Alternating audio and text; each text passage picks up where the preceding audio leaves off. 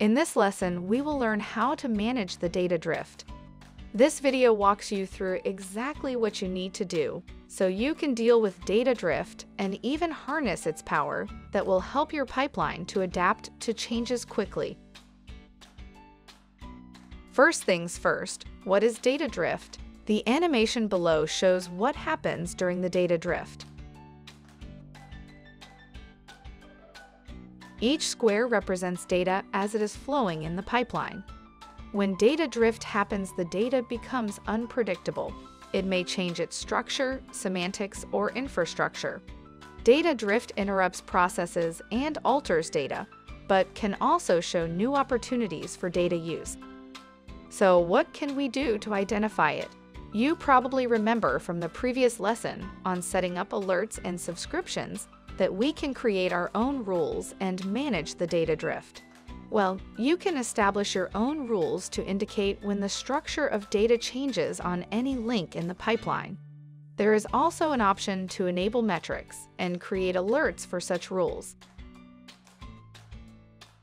Make use of the expression language that provides the functions for creating data drift rules.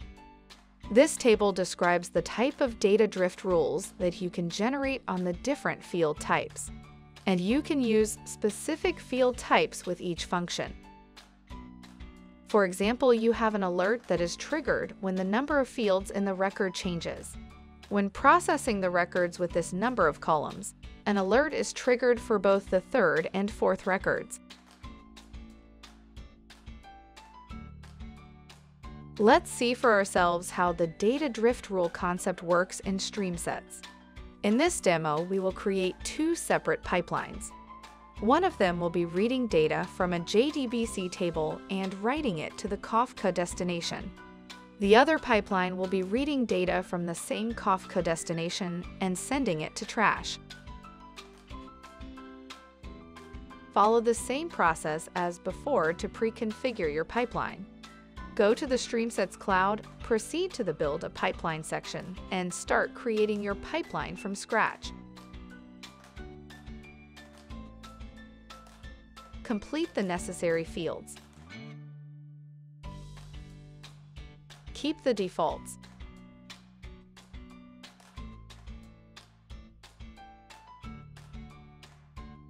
Once you find yourself on an empty canvas, select an origin JDBC query consumer.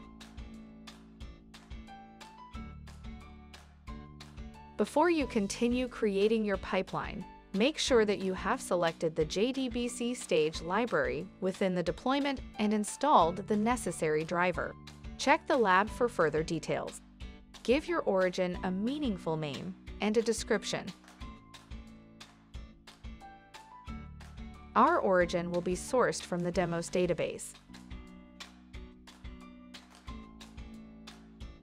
Next, proceed to the JDBC tab. We'll have to specify our SQL query from the MySQL database. Go to the connection string.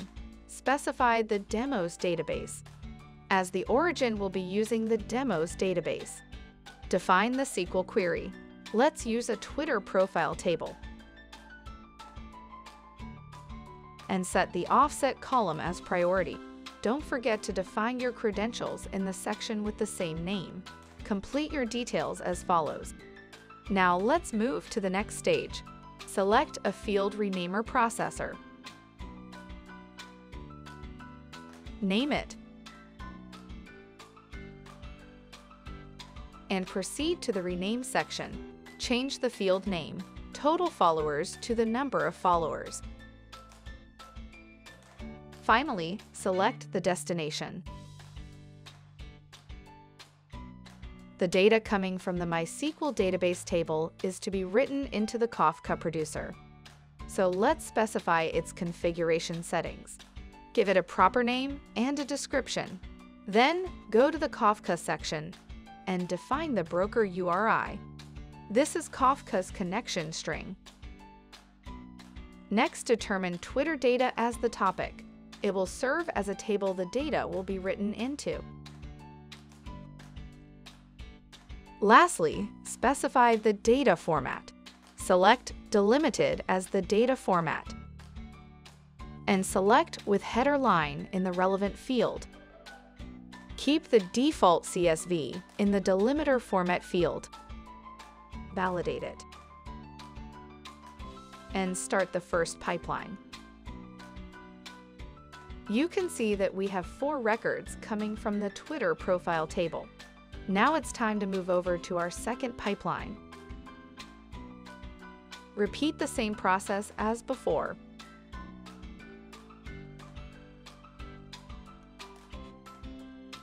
Keep the defaults. Create a simple pipeline. Select Kafka multitopic consumer as the origin. Pick trash as the destination. All in all, our pipeline will be reading from the Kafka topic and sending the data to trash. Configure your Kafka multitopic consumer the following way. Give it a name and a description.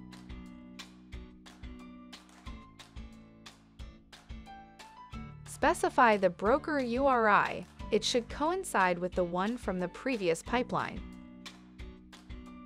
Leave the consumer group as default. Define the topic list as follows. Note that we will use the same topic as for the first pipeline. Likewise, determine the data format as delimited. Select with header line. Keep the delimiter format type as default. Thus, the second pipeline is to read the data from the Kafka destination. Validate the pipeline. Finally, start running the pipeline. Suppose an engineer has changed our pipeline, for example, removed or added a column. How can StreamSets inform us about it? When you face such a scenario, a good practice would be to make use of the data drift rules. So let's create a data drift rule to be notified of data structure changes. While being on the second pipeline canvas, stop the pipeline and click the arrow between the 2 stages. Proceed to the Data Drift Rules menu at the bottom left of the screen. Once you access the menu, click Create a new rule. Specify the following in the pop-up window. Give a label name. Set the following condition. This function will be looking for any change in the number of fields. Set the sampling percentage carefully. The platform will look at data as a percentage. And when we set 100, we are asking the platform to check all the data. You may also enable the meter. Lastly, set the alert text as follows. It will provide us with information about the changes in the user interface. Save your changes. Once you close the rule window, be sure to enable the rule. Next, proceed to the StreamSets Academy environment where our data collector is running. Enter MySQL. Specify the database you are using.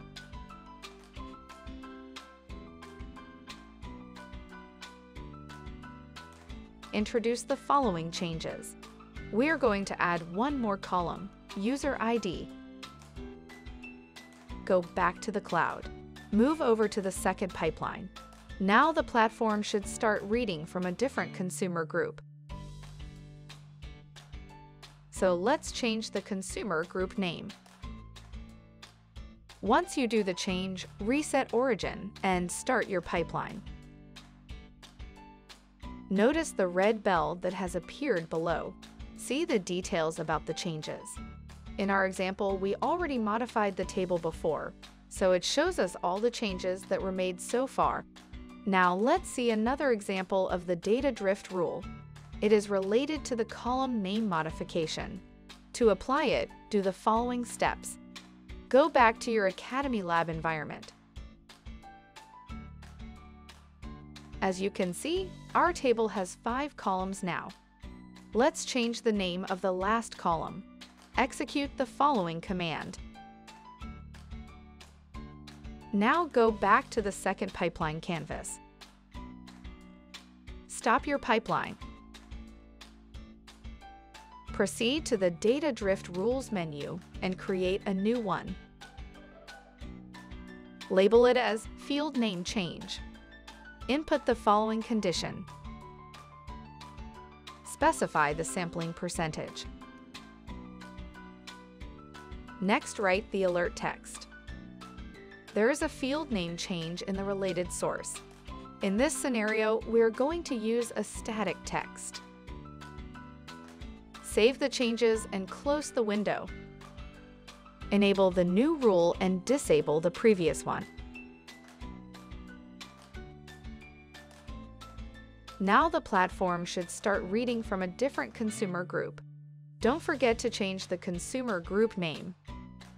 Reset the origin and start your pipeline. Observe the alert. Now you can see the result. In just a few steps, you can set the data drift rules and be notified of the changes happening to your pipelines. Follow the pertinent lab instructions and set the data drift rules for yourself.